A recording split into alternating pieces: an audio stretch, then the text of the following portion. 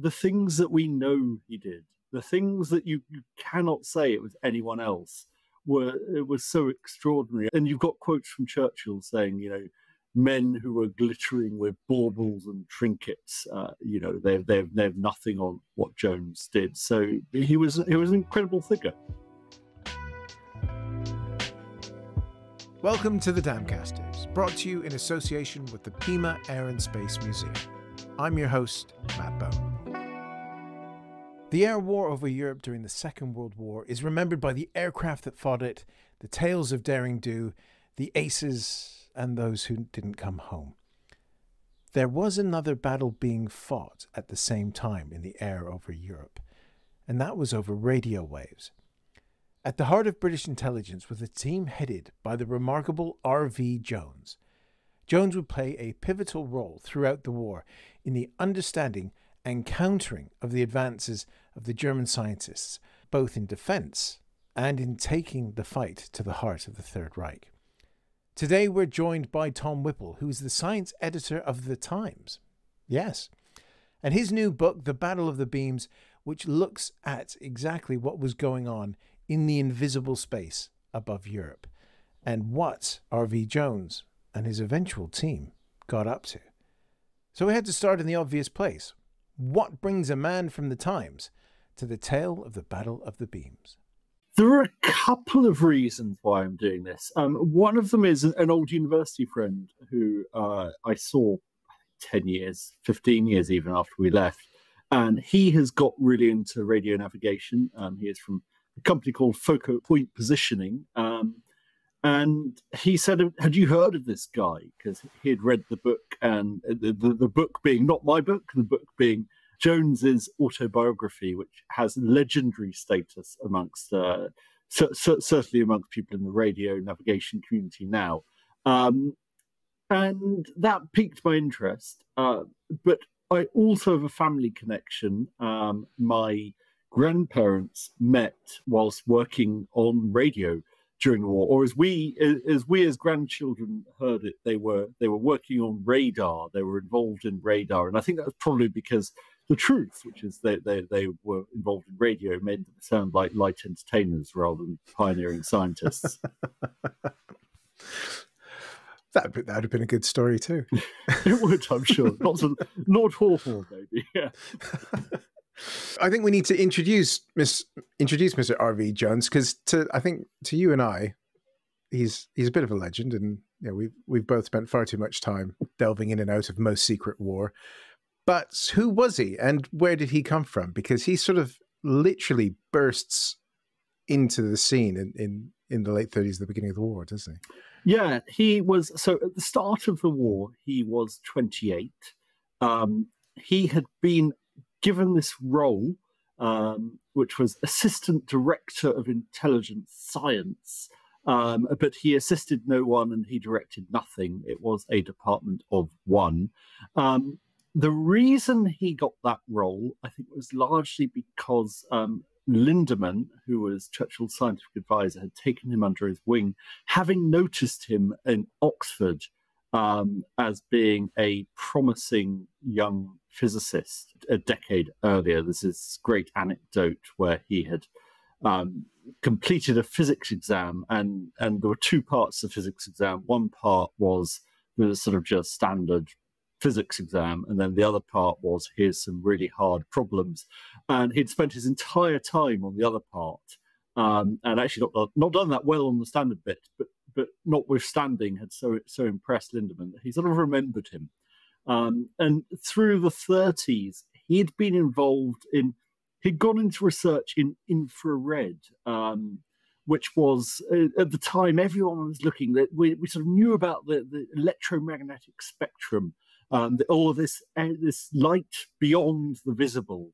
And there was this idea that there must be a superweapon in it. And he had looked at infrared as a way of, in part, detecting aircraft. And really, the research was way ahead of its time. I mean, so far ahead of its time, it was useless. And he wasted years on that. But then at the start of the war, he was brought into this, it could have very easily been a non-job, at least in his account, when He was offered the job, though, which was essentially, it was counterintelligence through science. It was about using a scientific mind to try to work out what the Nazis were doing. And he said when he was offered this job, a fellow in that position could lose the war. I'll take it. Which is, it's simultaneously believable that he'd say it, but equally believable that he would retrospectively make up the fact that he'd said it. And that goes to his character, doesn't it? Because I've put forthright, and that doesn't really do him justice. Because most Secret War does read a bit like Hitler, my part in his downfall because I did it. That could have been the subtitle to it, couldn't it? It could. And look, his biography is Most Secret War, and I felt it was time you needed a non-autobiography, partly for that reason. And I mean, I go into other things, but Jones is definitely the spine of my book. And yes, you're right. Look, Jones had he rubbed a lot of people up the wrong way. There are people like, if people know about sort of post-war scientists, people like Solly Zuckerman, who quite clearly loathed him. He was extremely annoying, clearly, very arrogant, egotistical. But I think probably the most annoying thing was he was egotistical with cause. He certainly maybe overplayed his role in certain things. And yet, the things that we know he did, the things that you cannot say it was anyone else, was so extraordinary. I mean, I think, and you've got quotes from Churchill saying, men who were glittering with baubles and trinkets, they have nothing on what Jones did. So he was an incredible figure. Well, let's go to the start of his career, really, and the beams that are the title of your book, The Battle of the Beams. I suppose the obvious question is, what were the beams? Let's preface that. Were they the death rays that everybody was kind of trying to do? Which I love, because that's very, very Wellesian sort of, Heath Robinson sort of stuff. Anyways, what were the beams? Well, yeah. So let's start briefly with death rays. So as I said, everyone thought that there would be a super weapon amidst the electromagnetic spectrum, to the extent that in the UK there was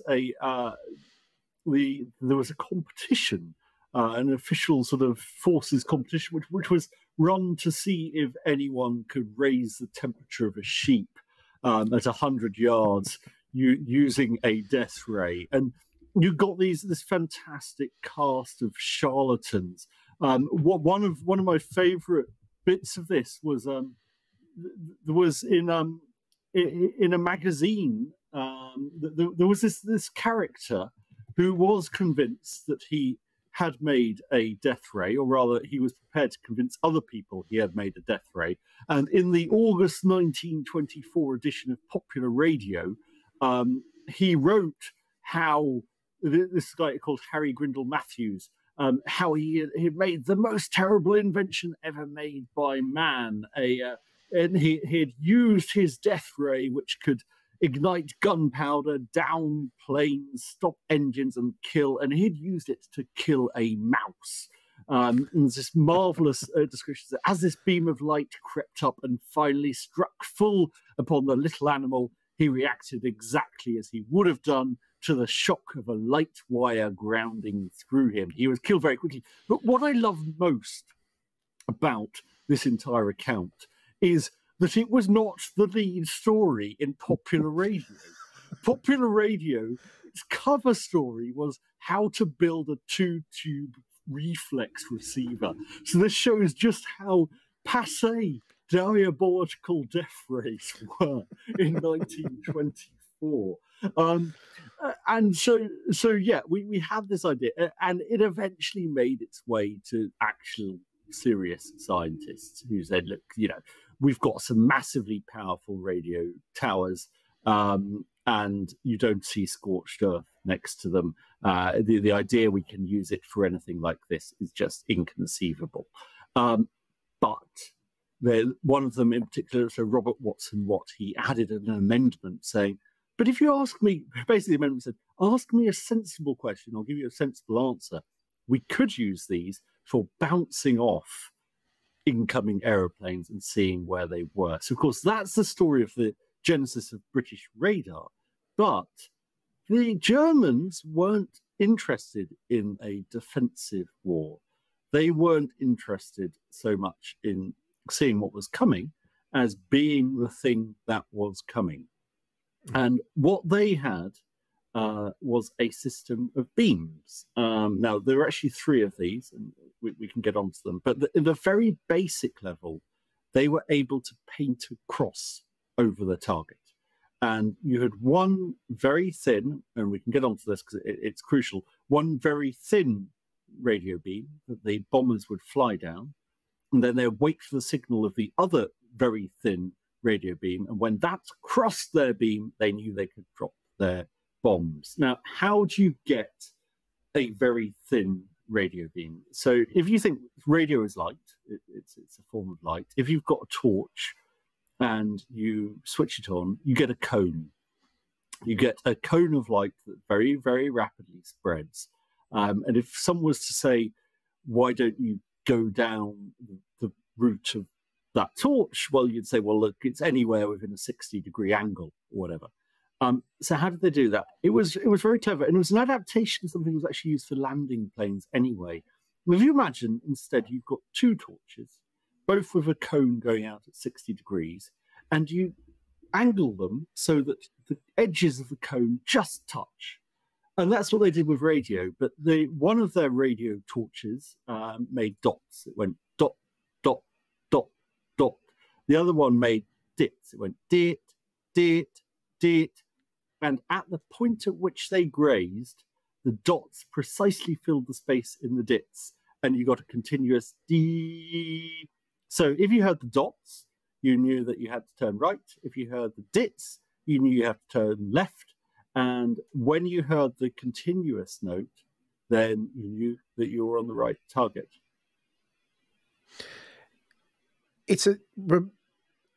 Now that you've explained it, and I'm going to say it sounds remarkably simple, it's very complex to get it to work, but the ability to just sort of navigate using those little tones for the pilot was revolutionary. You know, you have the Lorentz system, which I guess is based on for helping people land. The flip side of that is the UK was always a little bit behind when it came to navigational beacons and things like that, as opposed to Europe and the States. So I guess, is that where a knowledge gap comes in for the British establishment when they start trying to figure out what the heck is going on? Well, they didn't. Yeah, they didn't believe. There were several reasons, I think, why they didn't believe at the beginning of the war that these beams existed. And to be clear, there had been hints. There was an intelligence dump, an astonishing intelligence dump that's come to be known as the Oslo Report, which certainly made it clear that they had systems for precision navigation in this way. That described a slightly different beam. And there were various other things, but there was institutional reticence about it. One reason was we didn't think they were necessary.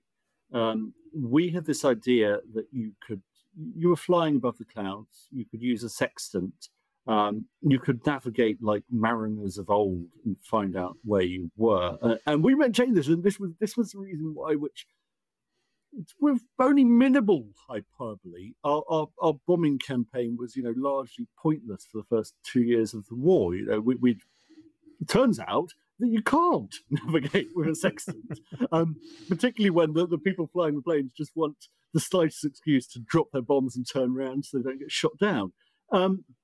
So we didn't believe that. We also didn't believe it because these beams would have had to have curved slightly around the Earth, and it wasn't clear that the physics would have let them reliably do this. And then, of course, there was just good old-fashioned British chauvinism. We'd made radar, we'd mastered the electromagnetic spectrum, and we were sure that no one else would have been quite so clever as us. Of course not. No, it's my dear boy. No. We'll get on to the sort of discovery that the Germans were a little bit further ahead than everybody thought a little bit later with two of my favorite moments, the looking at the graphs bay and going, what's that? And then Operation Biting, but we'll come back. What were the beams that the Germans were using? Because I guess the key element that really comes in is France falls so that they're able to not have to project these all the way from Germany. They can use a much more focused beam from the Low Countries and France. Yeah, exactly that. So there's weirdly there was this debate about whether the beams could bend around the Earth, and we were having that at the point where it didn't matter because, as you say, they could bring them right up to the French coast. So whatever theoretical problems of projecting these from Germany was irrelevant. But yeah, they had three beam systems. They were incredibly, forgive me the sort of national stereotype, very Germanic about it. I mean, we can only stereotype, but I'd imagine Britain would have made one beam system and been really pleased with it. Germany made one, which was called Knickebein, which is the one I just described. And that was the simplest with the grazing torches and the signal. They made another called Excurate, which was similar, but the signal was transmitted and read electronically, and it controlled a display. So you could see on a display, a needle would tell you whether to turn left or right. It made it far harder to jam because you can confuse a human ear. It's a lot harder to confuse a circuit. And there were several other intricacies about this, which get quite complicated, but it had several cross beams that effectively measured your airspeed and then could adjust when you needed to drop the bomb. The third system, Wigorate, was completely different. It controlled individual planes, and what happened was you had a receiver on board that it received a radio ping from the transmitter. It re-radiated it back, and from the time it took to travel, it told you how far away you were from the transmitter. And then it had a separate beam system, which meant that you also knew the direction you were on. So it was basically like a clock hand. And the clock hand took you in the right direction. And when you were the right distance from where you started, you knew you had to drop your bomb. So they had these three systems, and they used them sequentially. So one was used and discovered, another one was used and discovered, and so on. So how effective were they, if we're saying so, July, August 1940, when these things are being used on daylight raids? We're going to come to Coventry in a bit, but how effective were these in getting, when you would think it's daylight, daylight to England, there's going to be clouds, but how effective were they of getting their bombers to the targets using these devices that were making the boffins think there was something to help them? So there were meetings at the Air Ministry where people were saying, we know something's up because they're all flying over the same point, which seemed sort of incredible that they'd be able to do this. And there was talk that there must be fifth columnists with radio signals inside Britain. It was a time when there was this weird thing where everyone was convinced that there would be nuns. Nuns were going to be, the German paratroopers would disguise as nuns. And there's these amazing official documents where people talk about, there's this thing called the Listening Project where they essentially went out and caught the rumour mill. And there's one that sort of ends up saying, and of course, there were the usual rumours of the hairy-handed nuns. But they could see that something was going on.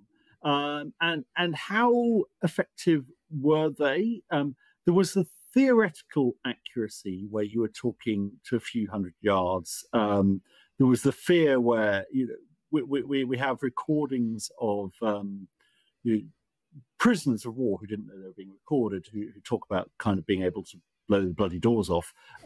In reality, what it meant was they were largely in about the right place, which was, it's not precision bombing as we know it today, but it was a massive advance. And what it meant is they didn't have to bomb during the day, because during the day we could get them. The British radar meant you could send the fighters to where they needed to be, and daylight bombing, I think, all sides, and until the very end when the US had their massive high altitude bombers, daylight bombing just wasn't feasible from early on in the war. But what it meant is they could get it by night.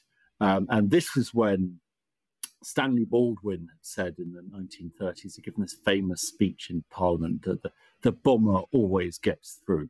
And this was the thing, this was the worry, that if they can find where they need to be at night, we simply don't have a way of stopping them. They brought in flak to protect London, but everyone who knew what was going on knew that the flak turrets were just there to provide a morale boost. You were aiming at something that had moved 3 miles in the time it took the flak shell to reach it.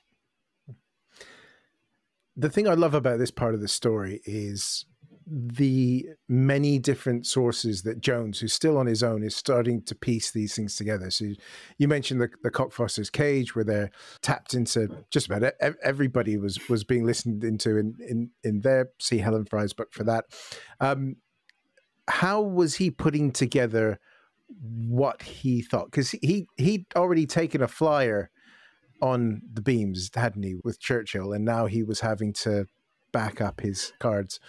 Yeah, so he started. He started this role on his own. It began, I think, for him with this Oslo report, which was a German engineer who was anti-Nazi. He was in Norway before it was occupied, and he managed to get this report to the British consulate, and it was astonishing. It was astonishing in the level of technical detail. It described all sorts of things, guided missiles, rockets, all of these things that came to pass but seemed fantastical. It also described a beam system. Actually, the one it described was Weigering. So there's this weird thing where Jones knew there was this beam system coming, and he kept on finding beam systems, and they weren't the beam system that he was expecting. This gave the first hint. Then, as you say, there was the Cockfoster's Cage. As German airmen started being shot down, they would be taken for interrogation, and most would do their duty. They wouldn't give up the details. But the brilliant thing was, it's so simple. No sort of resorting to thumbscrews or anything. These polite British officers would ask them the questions they wanted to know the answer to. They wouldn't be given the answer. Then the German prisoner would go back to his cell, chat with his cell buddy. His cell buddy would say, "What did they ask you?" And he'd say, "Oh, they asked me this, but obviously I didn't tell them." And then would, more often than not, would describe exactly what was needed, whilst in the next room a gramophone etched a groove in a record, recording exactly what was said. So that's one of the things. Then there was things like, there was a downed airman who had his notebook, which contained coordinates from Cleve and Stolberg, which were the sites for the Königkebein towers. And he tore it up into 100 pieces, which were then painstakingly put together by the next morning and taken to Jones. And through all of these things, he pieced it together. And then there was this climactic moment where he was brought into Downing Street. He was told to go to Downing Street. Because he was a department of one, he always turned up late. And so this message was waiting for him to be in Downing Street, which he thought was a practical joke. So he arrived 25 minutes late for this meeting, which are the most important people in the Air Ministry, and Churchill as well. And they were having an argument about whether these beams existed. And then Churchill asked him a question. And he said, and we have this source from Churchill as well as from Jones. He said, perhaps it would help if I started at the beginning. And Churchill says, like being in the presence of the master detective, Sherlock Holmes or Monsieur Lecoq. He outlined the schemes and the stratagems, and that was all that was needed. He convinced Churchill that these existed. They sent a plane up, and the plane heard the dot, and the dit, and they found the 2 beams, and they crossed over Derby, where the Rolls-Royce engine factories were. So that was the end of the disbelief in the beams, and then they just needed to do something about it. I have to take issue with you about that bit of your book. You're a bit hard on the old Anson. The Ansons are great. You say old and antiquated. It's only 5 years old by that point, my dear chap. It's Aviation was moving fast. It was crummy enough that the RAF could spare it for a listing job. But yes, maybe I'm overly harsh on the plain naive. They didn't need the cream of the RAF to listen out for the sounds of the beams. We laugh because we're about to get to the dark moment. Really, you say the beams are crossing over Derby, and of course, when they're put to their most effective use is the Coventry raid. So for those that don't know what happens on that, because it is really a perfect storm, isn't it? But how is all of these tools used to create, at the time, the perfect night raid up to that point?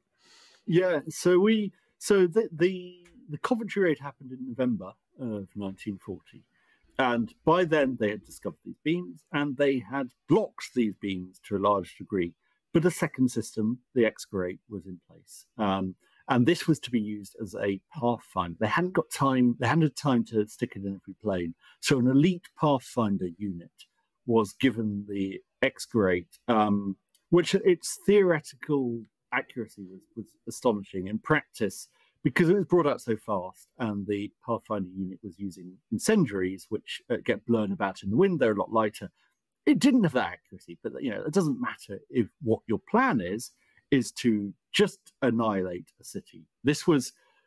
So the British got wind that there was going to be a raid in the Midlands and it was going to be different and it was going to be called Operation Moonlight Sonata. And this was really a raid to test the theory that you could win a war with bombing. And it was about this idea that you can sufficiently demoralize a population that they capitulate. So everything was going on this. And the Pathfinders went out. By this stage, Jones, and again, this was, to be clear, this really was, to a large extent, Jones alone, had worked out almost all of the excavate system. He had gone through the technical specs, and he got almost everything. Tragically, not quite everything. There's this sort of darker side where a week before the raid, one of these elite planes had crashed on Chesil Beach, and it had landed there complete with the equipment, which they didn't destroy, but it had landed on the edge of the beach where the tide came in, and the army turned up to claim the plane. And then the Navy turned up and claimed, because it was in the sea, that it was theirs. And whilst they argued, the tide came in, and you get this ludicrous inter-services rivalry, which meant it delayed looking at it. But anyway, the night of November the 14th came along, and they were guessing at jamming. And, Jones writes, it was this most diabolical guess. If you get it wrong, 500 people will die. And as it turns out, he didn't actually get it wrong. Something else was wrong. And the next morning he woke up to find that 500 people did die. The bombers came in. It was a beautiful moonlit night. And the Pathfinders dropped their incendiaries and they lit up Coventry. And then wave after wave came in. And you get these, amazingly emotive accounts of the people on the roof of Coventry Cathedral trying and failing to save it. And then a city wakes up the next morning to annihilation. And it is in Germany, Goebbels coins the verb coventrate, meaning to reduce to rubble. And this is one of the great, what ifs. What if they'd got that final piece of information out of that downed bomber and were able to set the jammers to the right frequency? Now, we don't know. My actual suspicion is that probably they'd have made it anyway. It was a very, very hard system to jam. As I said, this one was the one that it read it electronically and through to a needle. It was very hard to get enough electronic noise there to affect that properly. And it was a moonlit night. It was beautiful and it was clear, and they could see their target. And this is one of the ones. So we know they jammed Knickerbein, and we know they tried to jam Excavate and to an extent succeeded, but it's still not clear how much they succeeded. So the great myth was the bending of the beams, because even the Germans thought the beams were being bended, but they're essentially just turning the volume up on the stereo to 11, weren't they? Yeah, it depends. Initially with Knickerbein, there was desperation. And what they did with that was they went into hospitals and they stole these things called diathermy kits, which were used for cauterizing wounds, and were the only thing they could think of in Britain that could project something powerful enough at the right frequency. And that just created a fuzz. That created a noise on the right frequency, so you couldn't hear the note. Very rapidly, they then developed better things, which created the dits, and went D, D, D, so that wherever you were in the sky, you kept on thinking you had to turn. Now, with enough effort, they could have made them syncopate properly so that you'd create a false beam and you could have bent it somewhere, but you didn't have time. As it turned out, the cruder just making the whole sky sound like you had to turn was enough. Where they did get clever was with the final beam system. They had time, and again, Jones had anticipated it and worked it out. This was the one, the Y-Rate, where you pinged back a signal and it measured how long the signal took to go, and from that you knew your range. For this one, they used the TV tower at Alexandra Palace and pinged back the same signal. So what you ended up was a bit like that thing when you're at a wedding and the best man picks up the microphone and nervously walks in front of the speaker, and you get this feedback and this wail. That's sort of what they created, but they did it subtly, so no one was quite sure. Then they raised the volume and raised the volume and raised the volume until they realized that they had indeed been found out and it had all been for naught. So that was the only one they did really cleverly. The rest was on the fly and as fast as they could. We're going to take a quick break so that we can get the latest from the Pima Air and Space Museum with Head of Collections, Andrew Bowley. Here we are again at the Pima Air and Space Museum. We are inside one of our exhibits that we call the Bing. So you might ask, what is the Bing? So during Operation Enduring Freedom, the early first couple years of A-10 operations in Afghanistan, one of the first units built one of those temporary structures that were all over the place. I think they're called bee huts, if I recall correctly. And they turned it into what they called the Bing, which was kind of like a lounge / clubby area for the A-10 pilots. Why was it called the Bing? Well, it was named after the strip club in The Sopranos. And that's why it was called the Bing, because that was when The Sopranos was going on and was really popular. The interesting thing is the first unit was very specific that they wanted no televisions, no video games, computers, anything. It was a place to kind of, have some drinks, relax, play some music. They left a code of honor saying no televisions, no video games, etc., with a photo of the cast of The Sopranos, just to threaten them. So what did the next squadron do? Well, they put in a television and started playing video games. So that's what's kind of interesting about the Bing. It's kind of this interestingly organic kind of thing that happens during the war that just kind of becomes different things and expands as it goes on. So it was in multiple iterations because A-10s were in Bagram, Kandahar. So they would take all the stuff off the walls, move it down to their next designation, and put everything up. A lot of the stuff is just random stuff off the Bing. It's a lot like a college dorm room. You have your velvet Elvis artwork that looks straight out of a 90s college classroom. The plaques that you see along the walls with the squadron deployments and everything, those were actually not in the Bing. They were in their ops shack, but they brought all those back. So again, stealing signs, putting them up on the walls.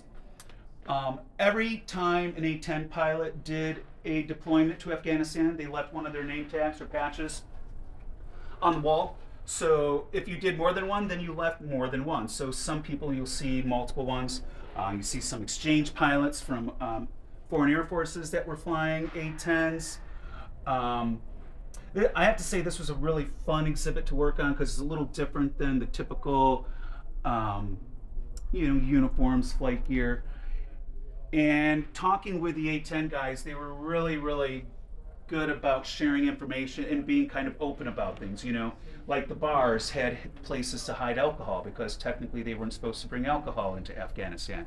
So they would have alcohol sent to them in Listerine bottles and stuff like that, and then hide them in here. Another interesting thing is they had a pink flamingo that whenever they were doing stuff like drinking or doing whatever they don't want their CO to know about, they would put a pink flamingo outside the Bing just to let the commanding officer know that now would not be a good time to enter the Bing. But the guys that we worked with on this exhibit were really good and really interesting, and I had a lot of fun doing this exhibit, or we all had a lot of fun doing this exhibit. To learn more about what is on display and what events are coming up at the Pima Air and Space Museum in Tucson, Arizona, please do check out their website at www.pimaair.org. And now, back to the show. I love that there's Ali Pali sitting there because they've turned the TVs off for the duration, and it's like, let's just use that. Okay. It's there.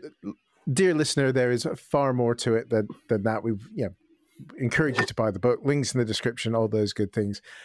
That's just the first part of Tom's book, and there is a bit where you say you can skip the maths over this bit. And I think no, make everybody read the maths, or make them read the maths, because the other side is, as we mentioned earlier, the British think they're the only ones with radar, and it's a lot like the jet plane. Yeah. Whittle has the jet engine, no one does. The Germans fly before there's all of these funny little parallels. Why did it just come down to arrogance that, we've developed this incredible thing? Because you've got that great line in the book with Churchill saying, did they find one in France and they've started using it? Yeah. Surely it cannot be that British. Or is it? I think it is. I mean, even more so than the beams, the radar, if I misfind. So there were 7 or 8 countries who were developing radar before the war. And it wasn't just that we should assume that the other countries, the adversaries, are as clever as us. They told us. There's amazing. There was this liaisons that the RAF and the Luftwaffe had with each other before the war, and in one of those, one of the Luftwaffe officers, I don't know if he was drunk or not, but basically said, "How are you getting on with your radar? We've got this too." And obviously this was written down. And then there was the Oslo report, which described something very radar-like. Now, the Oslo report, I should say, was dismissed at the time as sort of a clever intelligence ruse. The assumption was that the Germans had planted this information to trick us. But even if they had, the information they had planted described radar. So, they knew the concept. Then you get the Graf Spee, this pocket battleship, where there was this early, largely inconsequential, but dramatic naval battle at the start of the war.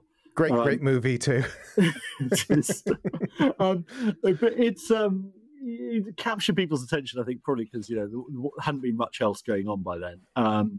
And it was in the South Atlantic, and the Graf Spee was eventually hunted down. It had been taking out merchant shipping. It was hunted down, and it took port in Montevideo in Uruguay. And through some quite nice deception, the captain of the Graf Spee thought that he had no hope, and so he scuttled the ship, but managed to scuttle it in quite shallow water, so that it just sat there, half in, half out.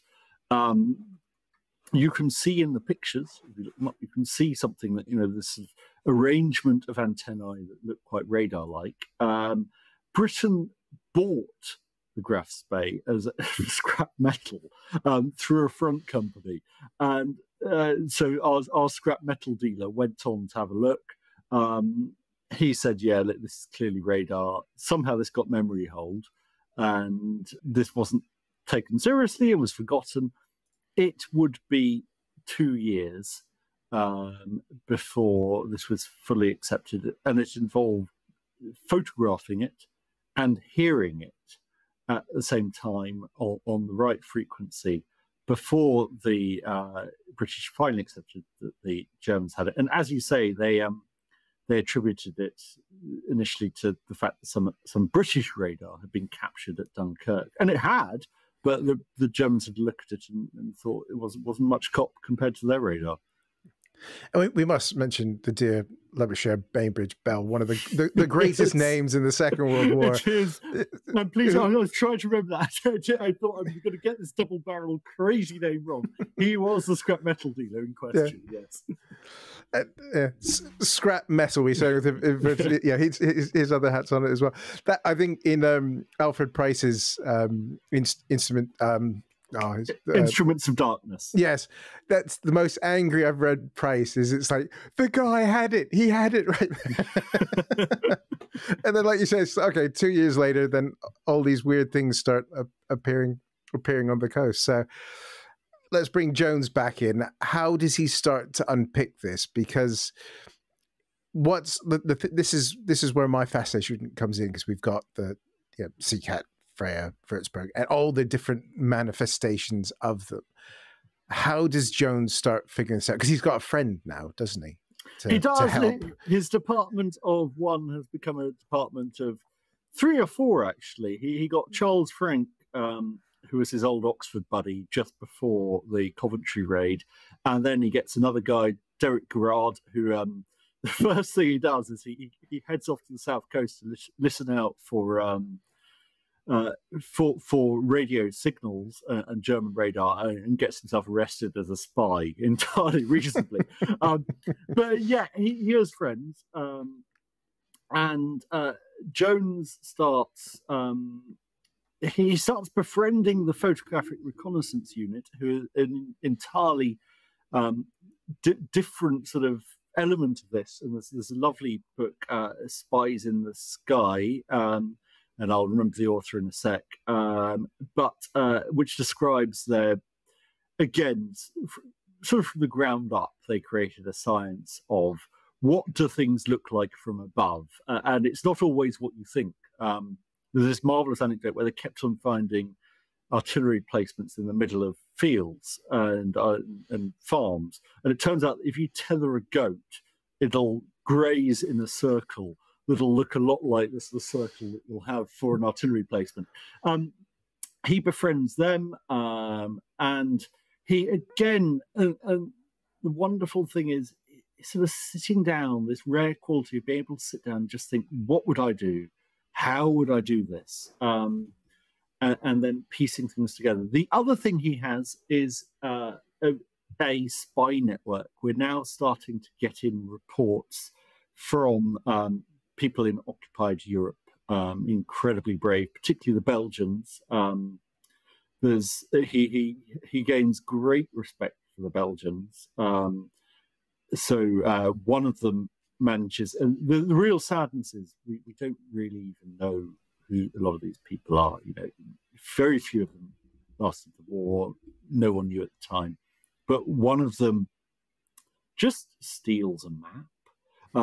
There's this sort of excellent thing where Jones said he thought he sort of imagined that the guy just got tired of driving or cycling around recording each of the radar stations, so he just broke in and stole the entire map for the south of Belgium, showing where all of the radar were. You can't let it pass without talking about Thomas Snoom, who was one of these amazing characters who come out in war. He was a Danish pilot who I think basically just wanted, he felt his war had been taken from him, and he wanted some action, and he had action in the most astonishing way. He took a video of one of the Freya radar, which is the ones that could see further, moving and he wanted to get this to Britain. And I actually think there would have been better, safer, certainly easier, certainly safer, but probably better ways to do it than one he lighted on. But he stole... That doesn't make for the fantastic story, Tom. It doesn't. He befriended a farmer who had a biplane which didn't have any wings. The farmer says, you can have it, but if you get caught, I'm claiming you nicked it. So in the dead of night, he and his friend broke into the farmer's shed, attached the wings, flew off in this biplane. Now, bear in mind, they'd just spotted radar, so they knew that they would be tracked. The entire luck, this coincided with Operation Barbarossa, and so most of the German planes had gone to the Eastern Front. Over the North Sea, they climbed out onto the wing to refuel the plane, and then they very nearly got shot down arriving in Britain. But they brought this film to the UK. The UK took it to the post office to develop it and managed to destroy almost all of the frames, which he was justifiably quite cross about. But we've got all these sources, and from this, Jones begins to build up a picture of how the German radar system worked. It worked on this brick structure where you had a brick of one radar and then another type, which we'll have to get on now because it's crucial, called Würzburg. So the Freya would spot the plane coming from about 100 kilometers away. The Würzburg had far less range, but it could do altitude, and it would lock onto the plane, and you could use that to guide a night fighter. In fact, that and another Würzburg following the night fighter to guide them precisely onto each other. And it was an amazing setup, very different to the UK's setup.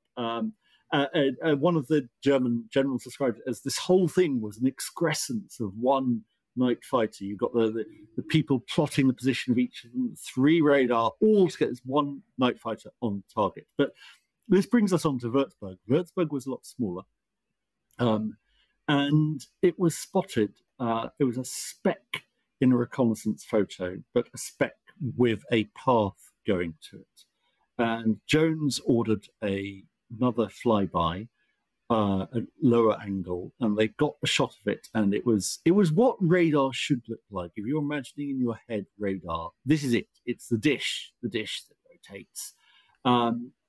And there's this marvelous realization they come to that this is on a cliff edge. There's a ramp down to the sea, and they don't need to use their scientific prowess to work out what it is. They can just send some people in to get it. The PRU flights, because it's one of the first. The name's gone straight out of me. Cap. Are you talking about the boy's own hero? Yeah, no, the location of the Würzburg that they see on Duntifer. Yes, that's one of the first uses of the oblique camera, the sort of sideways facing one in the Spitfires, and we'll have more on that in this podcast in the future because, yeah, stuff. But it's fascinating, and then they of course have to take pictures of the entire coast so that it's not just them showing up to go back and forth. It's fantastic. Look it up, ladies and gentlemen. It's great. Yeah, but what's more exciting than Spitfires at low level taking pictures is dropping a couple dozen crazy people into nick it. So this is Operation Biting, isn't it? And we start to get introduced to people who will become incredibly famous over the next few years for, again, doing remarkably silly things, jumping out of perfectly good airplanes. Yeah, this is the spiritual beginning of the parachute regiment. This is what they trace it all back to, and it's a mad operation. It was a new kind of operation because it involved the RAF to drop them, the army being dropped, and the Navy to pick them up. But just over 100 commandos were sent in to collect this thing. And what I loved going through the National Archives stuff on this, because you get so many, everyone wrote, they collected all of these personal accounts, and there's a mixture of the the scared, the brusque, all these things. The account I love is from Frost, who led it. Who you imagine the moment that you land, the moment when you're on occupied European soil for, I think, quite possibly the first. I mean, I'm sure there might have been others. It's very difficult to say the first, but I think it might have been the first since Dunkirk, the first sort of boots on the ground. This is the moment of maximal danger, but they'd all drunk so much tea and rum on the flight over that all they could think of was that they really needed a wee. So they all christened occupied Europe, and then they went on their way. And there was one of the sticks of parachute shooters was dropped off target, and they found themselves a few miles away. And there's this marvelous account of them, going at a run in the direction they needed to be. But on the way, to give you an idea of the sort of chaps these were, some of them just took a diversion into Brunewald to kill some Germans. But they still made it on time. And then there was this surreal moment where, as they were jogging through the French countryside, some German who, God knows what was going on in his mind, must have thought, oh, this is my platoon or whatever, and I should have been with them, joined in behind them and started jogging until he realized too late what was going on, and he met a very sticky end. But they got there, and they arrived, and they took out the villa and where everyone was based, and then they arrived at the Würzburg, and they started dismantling it, having killed everyone around it. Now, the interesting thing about coming to something at this stage is there were plenty of accounts. There was a defining book on this, the Brunewald raid, which was written in the 70s, I think. But we now have the stuff from the National Archives that's been declassified. And in the post-war stuff, you get this wonderful description of this boy's own adventure. And the prison they took, there's this comedy character, this German prisoner, who is, by all accounts, very stupid, and he was a radio operator, and he was scared. They found him hanging off a cliff edge, and it was all very, very funny. And he was the light comic relief to the whole thing. Reading the National Archives stuff, you realise that what probably happened, and I can't say this definitively, but I'm pretty certain, is they turned up and they executed everyone else in cold blood. He got away, and then they pulled him back, and then they interrogated him in not the gentlemanly interrogations we talked about in the Cockfosters cage, but they beat him up and they extracted information from him.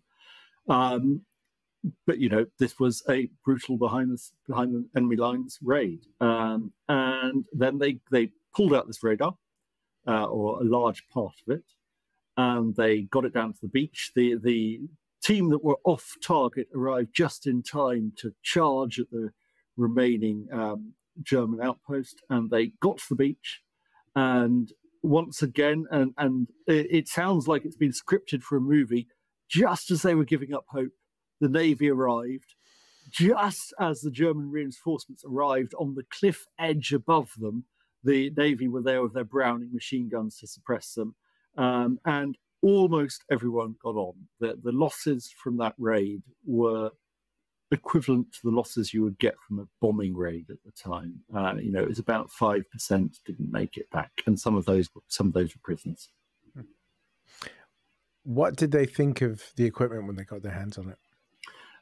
They thought it was astonishingly high quality. It wasn't. There were no great revelations, but it was. I think we're all familiar with very well-made German consumer goods, and that's what they were looking at. And in part, that was a reflection of the fact that they wanted this to work with people who weren't technical specialists. They wanted this to just be something that could plug and play and be used by anyone, including the poor hapless dude they found hanging off a cliff. And that's what they had. So it wasn't something that made them think, the Germans are light years ahead of us. They thought, well, we all understand the same principles, but they've just made a Bang & Olufsen compared to I mean, I can't even think of a UK brand because there Wharfdale. aren't any. Yeah. Was it Wharfdale used to get at Woolworths? It would be sold at Woolworths, whatever the equivalent is. We're showing our age now, Tom. It's all just fascinating. And the thing that always makes me smile as well was Freya and Wirtz. They're made by competing companies, weren't they, as well? So you've got that typical German rivalry going on behind the scenes to outdo, even though they're doing different things. Read about it, ladies and gentlemen, in Tom's book and prices. It's great. Now, I don't want to go into the countermeasure bits too much because that's the sort of the last third of your book. But one of the things that I always find fascinating, and you discuss to some level, is the fear of using a countermeasure, because as soon as you use it, it's no longer really as effective because the boffins on the other side will go, oh, what's that? And turn it against you. Windows, your sort of case study for it. How long did they hold off on using that? Because they were, they feared it was a one-shot thing. It was months, arguably years, because it was known about from before the war. So window is the simplest countermeasure you could conceive of. It is strips of tin foil. The thing about radar is it reflects off things. If you get a strip of tin foil, it's half the frequency or half the wavelength of the radar, then it will send back a really, really strong signal. You drop a bundle of this, and suddenly you've just blinded the radar operator. And this was a simple enough idea that it was independently lighted on in Britain by several different people, including, in one weird aside, essentially by a Daily Mirror cartoonist, who was just imagining stuff and came up with this countermeasure, and everyone in the laboratory were like, "Oh my God, what's he done?" So we tested it. A woman called Joan Curran sort of headed this up, and at her kitchen table cut up strips of foil, dropped them, and we were appalled at what it did to our radar. And then, as you say, resolved not to use it because you can't hide this stuff. If you drop it over Germany, it lands everywhere. And we just decided we can't let the Germans have this. We need radar more than them. Of course, the supreme irony was at almost exactly the same time, the Germans were trying out Whipple, which was their name for window, which, by the way, is now known as chaff. And exactly the same thing happened. They tried out Whipple. Goering saw the results and ordered there be no more tests in case anyone sent these sort of little strips to the British. So it was months, this weird quirk of game theory. Eventually, we decided that the war had tipped, after the fall of Stalingrad, that the war had tipped enough sort of in our favour that we should try this out. Because it was Hamburg and Peenemünde. Actually, I got that wrong. There was a separate one, H2S, which was brought in for those reasons after the fall of Stalingrad. This was before the Hamburg raid, so we're talking summer. We're going to very briefly touch on that, because H2S is the ground mapping radar, essentially very similar to what is still in use today. Not going to talk about it here, ladies and gentlemen. Buy the book. But the thing that struck me on that was, as boys with new toys do, they overuse stuff. What was Jones' reaction when he found out that essentially they were switching H2S on as soon as they got on the runway, essentially?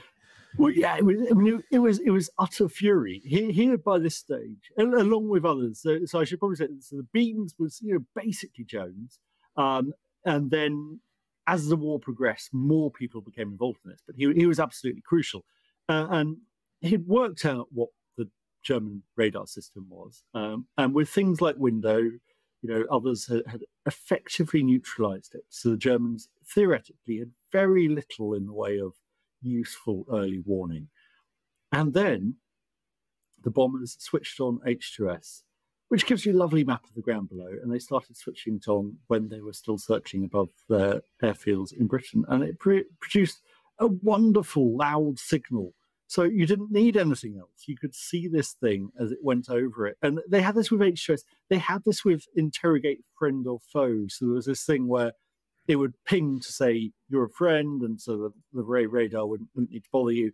And the bombers, who were understandably superstitious because their life was largely a lottery, came to the belief that this IFF signal, which should only really have been on over the channel, in some way interfered with German radar searchlights. And so they kept on all the time. And it meant that if one bomber in the bomber stream had one of these things on, you knew where they were.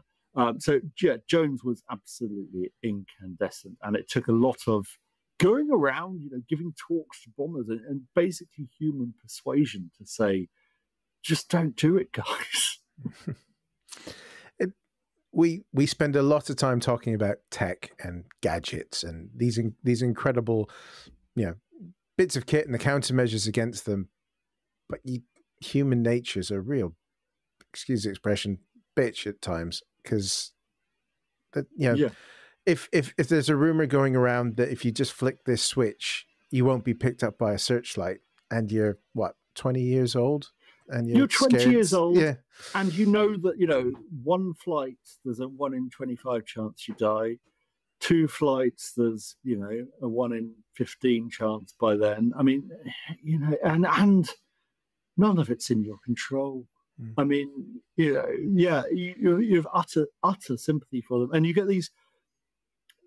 Reading through the archives, you get this real sense of the tragedy of it in brusque bureaucratic language. So there's talk about using them in various radio spotting roles, using people on bombers or training them to bomb the radar sites or the beam sites. And this is decided against because it's not worth investing the training and the effort in these crews because they're simply not going to survive. It's the devil's maths, isn't it? It's a terrible, terrible thing. Which is a very down note to start wrapping things up with. The book is in the wild now. Looking back on all your research, the time you've spent with these remarkable people, whether it's Joan Curran cutting up her tinfoil in a front room or Jones, regaling Churchill with these mystical beams. What's your lasting sort of takeaway from doing the book? It's that I've thought about this a lot. So I've told in this book the stories I can tell. I hope I've given a slice of what was going on, and probably I'm a science writer. Probably a better historian would have been able to really give an overview of what happened. But the sheer scale of this scientific battle, I think, is something that hasn't always come across. We know about code breaking and we know about the Manhattan Project and stuff, but there are a vast number of scientists working on this, and I've given a slither. And I wish, maybe there's a sequel, or maybe there's even a better writer who can do it. But I'm aware that my grandparents were involved in this, and I never spoke to them about it. And they worked on Decca navigation, which was the system used by a precursor to GPS used by the Navy. That's an entire scientific tale in the radio war that I haven't touched on. And there was so much going on and so many characters who cut their teeth later on. People like Sir Bernard Lovell, who became a famous radio astronomer. All of these people who were emptied into Britain's scientific institutions. It really was a massive effort, which, I'm a book, but I'm not even sure I've done justice to it. I think you did a pretty good job. I enjoyed Thank you. I'm, as we were saying before, I'm a Jones fan. I love Most Secret War. Alfred Price's book is fabulous as well. I think yours, in that you split it between sort of defense and attack, and look at those sort of sections in not in isolation, but in a sort of concise way. I think you've done it really well. Yeah, make people read the maths. It's what Hugh Seabag Montefiore did with Enigma, wasn't it? It was like, here's now 10 pages of how to crack it. Yeah. But Tom, thank you ever so much for this. This has been fantastic fun. The book is out now. I thoroughly recommend it. It's a really great read. And thank you for coming on the show. Thank you very much indeed. That was good fun. I cannot thank Tom Whipple enough for joining us here on the Damcasters. That was a lot of fun. It is not often I get to geek out with someone about R.V. Jones, who is a small obsession of mine. He is a remarkable character. And like we said, he's probably just as likely to tell you he was a remarkable character should you have ever met him. Tom's book, The Battle of the Beams, is out now here in the UK by Bantam and Penguin. And I have to thank Tom Hill over at Penguin for sending a copy over for me to have a little look at early, because, like I said, I really enjoyed it. Of course, if you're in the UK, you can also get it at the Damcasters Bookshop. Link in the description below. 10% goes to supporting the pod. Also put R.V. Jones's book in there as well, which is just wonderful fun. It is really, really good read. Get Tom's first, then read Jones's. And of course, links to Tom's social media accounts and what he's up to on the Times, which is very interesting at the moment because they are well into this AI business. Whether or not it's going to kill us all, who knows? We'll find out. Or maybe if AI is listening to this, I for one welcome our AI overlords and hope that they enjoy aviation history style content. Until next time, thank you all so much for listening. As always, tell your friends, share the news, let everyone know about this fantastic aviation history podcast that you know about. Or if it's not fantastic, let me know and I'll see what I can do about it. Leave some stars, patrons there if you want it. But thank you all so much for listening. And until next time, when we've got a couple fantastic episodes about Len Deighton's bomber, join us then. Take care. Bye. The Damcasters is hosted and produced by Matt Bone and is a Boney Abroad podcast production. To learn more about our podcast and check out our previous episodes, head to www.thedamcasterspod.com.